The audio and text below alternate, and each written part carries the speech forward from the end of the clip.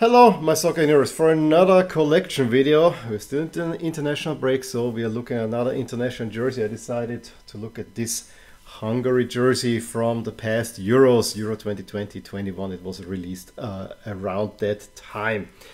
And before we look at the jersey in detail, honestly, there are just a few details that we have to look at. It's of course interesting how this jersey ended up being in my collection. So far it's my only Hungary jersey, and it's kind of curious because Hungary is a neighboring country of Austria, and it has to be said, while recently maybe Germany creates more headlines when Austria is playing Germany, Hungary is the true old opponent, the main opponent. It's kind of England, Scotland. England might meanwhile look into other nations, but Scotland is the true opponent. The same thing goes for Hungary with Austria.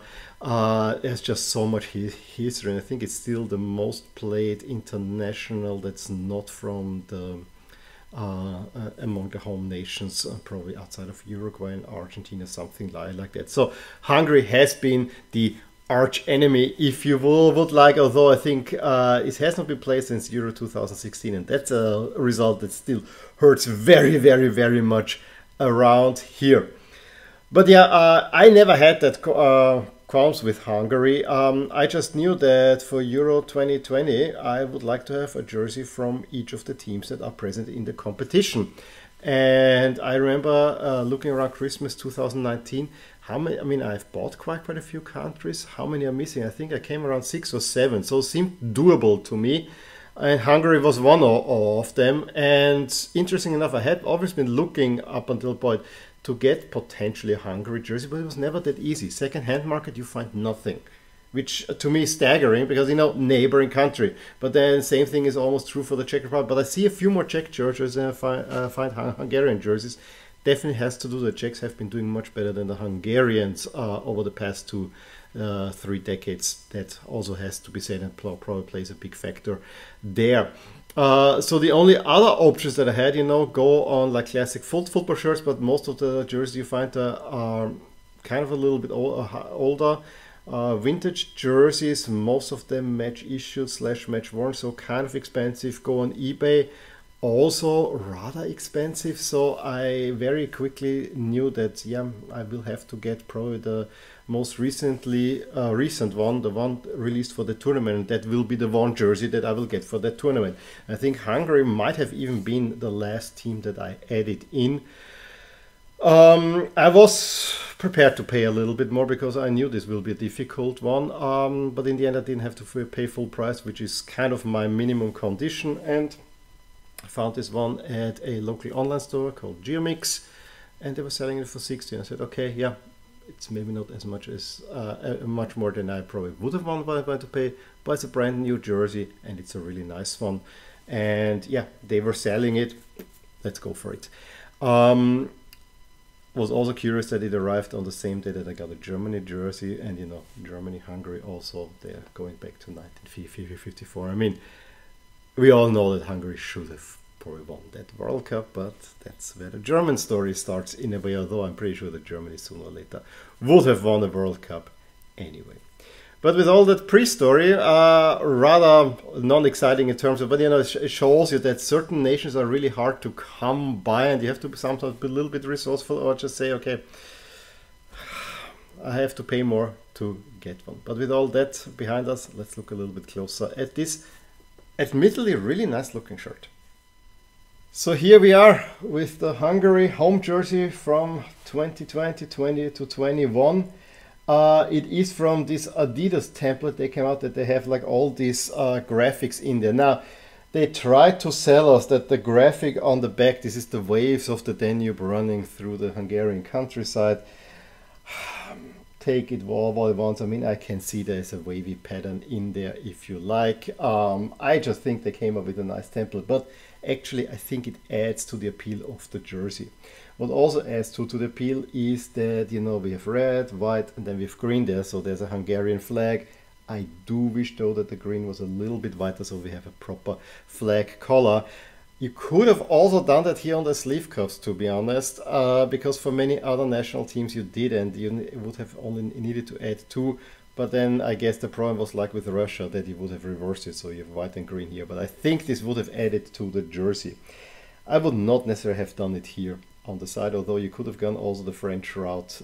You know, you have the red here, red, white. Yeah, you could have put the green band in there to make it overly flaggy if you would like. But I'm fine the way it is. As I said, if I would have changed anything here, is to make this a little bit wider. We also have here the really beautiful coat of arms of Hungary. This I absolutely love. I love the detail that it is put in there. You have St. Stephen's crown in there as well. And of course the crown has a little bent cross, which funny backstory, the real St. Stephen's crown also has that. And the story goes is crowns are usually stored in boxes, yeah, to keep safe.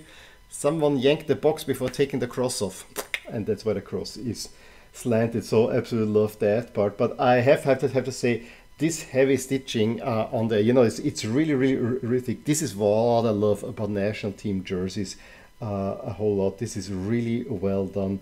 Of course, this is, I think this actually is representative of Budapest. This is kind of Buda with the mountains and then Pest. That kind of became Hungary. That's a little bit odd, but you know, whatever it is. What is also odd is that the Hungarian Federation crest on the other side more or less does the same thing, albeit in a circle and adding a football. Now, this is how you add a football. The Hungarian Football Federation goes back, as you see, 1901. So for an old style like this, you put an old style ball and it actually looks really nice. And I think for most European / South American nations that have a long history, if you want to put a ball in a crest, do it this way. Not like Austria does here and with a modern abomination and then puts a modern soccer ball in there. Does not make any sense. So this is very well done. The only thing that I don't quite understand is I think you could have gone with color here. I understand, yeah, to balance it out, but you know, if you make this green and this brown, or at least the ball brown, I think this might have added to this logo as well. That it doubles up is also, I think I love this one much better. But if this was the main logo, I don't think I would mind that all that much, because it kind of sort of almost represents the same thing. The crown though is special, I have to say. So, you know, maybe put a crown on top of here and we are talking. So not necessarily a need for a double logo. If you look on the back, it is a blank. It has this very weird shoulders that Adidas had for the template, but you know, didn't mind that at all. And then it says Magyarország, which of course is Hungarian for Hungary. That's the jersey, more or less. Now this jersey was of course worn in qualifying already in the playoffs, where Hungary then made it through thanks to over Iceland. I think Szoboszlai scored there. Szoboszlai though did not play at the tournament. In the tournament where Hungary was in the group of death with Germany, France and Portugal, and acquitted themselves really well, almost eliminating Germany in the process, earning a draw, and the Hungarian crowds were one of the sensations of the tournament, although there were also some undesirable elements in that crowd there as well. It was then also worn in the unsuccessful World Cup qualifying campaign, notably against England as well. But I think looking back at Euro 2020, Budapest is one of those things that you will definitely remember, and that jersey, and I think it was also part of one of my favorite jersey matchups during the entire Euros, when they played France in the home stadium. That looked really fine. So yeah, there you go. My first Hungary jersey. A second one is in the works, because of course I need an away jersey. So let's see about that, how it will work out. Will all be revealed in due time, probably sometime ahead of the Euros, probably a little bit soon. In any case, please let me know what you think about this jersey. Give me a thumbs up if you enjoyed this video. I'll talk to you soon. Bye. Hey there, I really hope you enjoyed this video, and if you did, here are some videos and playlists that you may enjoy too. Also, please consider subscribing to my channel and hit the little bell icon so that you get notified whenever something happens in my soccer universe. And with that, have a wonderful day. Bye!